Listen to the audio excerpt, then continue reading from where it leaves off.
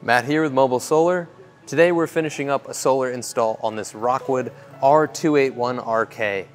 So this is a 28-foot fifth wheel, and we managed to fit over 2,300 watts on the roof. Let's go see the action. This customer really wanted to max out what they could do with solar. So I told them the best way to do that is if we clear cover over top of the air conditioners with bifacial solar panels. And we elevated the solar panels.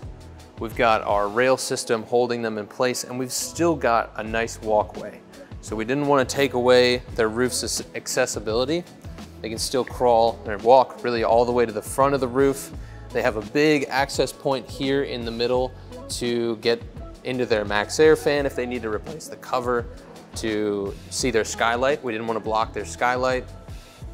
And they can get over to the driver's side there and clean off both slides with a nice long broom. Not only is this the best way to fit the most solar, because you have the most surface area when you don't have to work around your air conditioners, MAXXED fans, skylights, and roof vents, but also these are bifacial solar panels. So these gather light on both sides. And being this high up in the air, they really are getting good light on the backside as well. When they are getting light on the backside, they're gonna reach up to 2,760 watts in total on this roof. And this is only a 28-foot trailer from front to back. So that is a really, really good number for this roof. Had we used the 250 watt rich solar panels and directly used Z-brackets to directly screw them into the roof, we would have been maxed out at 2,000 watts. And it's not quite a real 2,000. You know, if you have solar on your RV, you know that you're gonna get 5 to 10% less than that, even in great conditions. With these bifacial panels, its nameplate is 2,300 watts, but really we're getting more than that in good light conditions. There's multiple other benefits to having your whole roof covered in panels like this. Number one is that it's shading your roof, so it's keeping your RV cool, and it's shading your air conditioners, so they're gonna operate at a higher efficiency.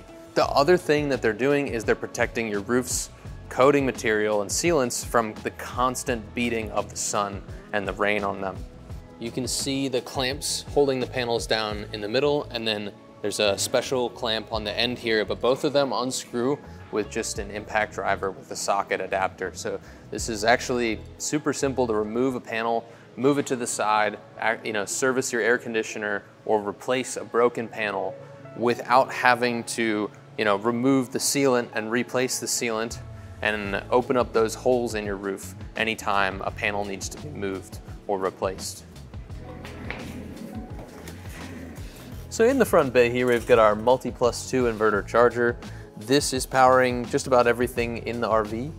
So normally we tell our clients that powers one large appliance or one air conditioner, but in this case, we did put a chill cube up at the front. It was wired for an air conditioner, but it didn't have one there. So we removed the MAXXED fan and put an AC unit in. And the chill cube is so efficient that for the most part, this can actually power the chill cube and power the Coleman AC in the rear at the same time. Now there will be times where it's too hot and the inverter would overload in those situations, but generally speaking, they can sort of power both ACs at once, which is pretty cool. We've got 2 VoltGo batteries, 5 kilowatt hours each, 24 volts. So they've got a nice 10 kilowatt hours of storage. It's gonna be more than enough for them to run that chill cube, keep their bedroom cool all night, keep the fridge running, just about anything they need to do. We've also got the Orion 24 to 12 charger to very efficiently keep this 12 volt lithium replacement battery nice and full so that it's always there to power your jacks and slides.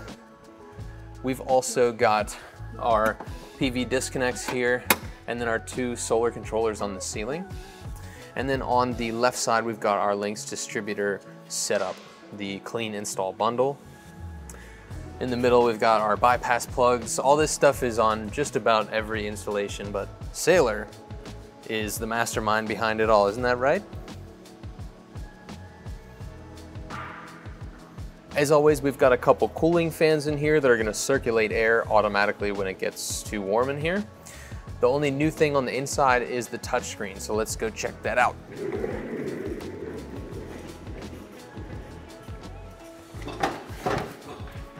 Here we've got our touchscreen.